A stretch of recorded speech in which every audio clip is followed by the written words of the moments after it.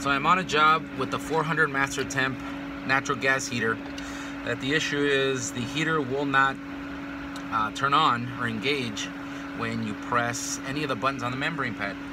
And I'm going to press spa and pool and no lights kick on, showing me that nothing's happening. So what I'm going to do is I'm going to disconnect the membrane connector from the board, and I'm going to short the first 2 pins that are closest to the yellow button. And hopefully the heater should kick on if the board is working properly.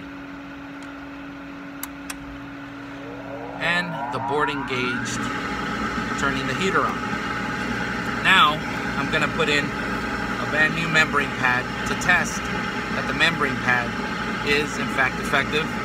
When you put this membrane pad in, you have to make sure that when you plug it in, the white label that's on the membrane pad faces you.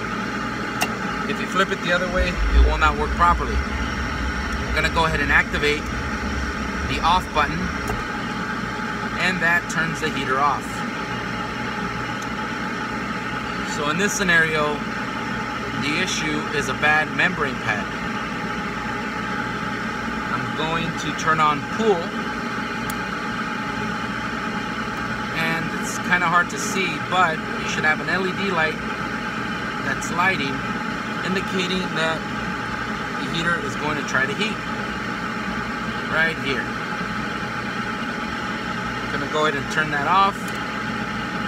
It is off, and that light is no longer blinking.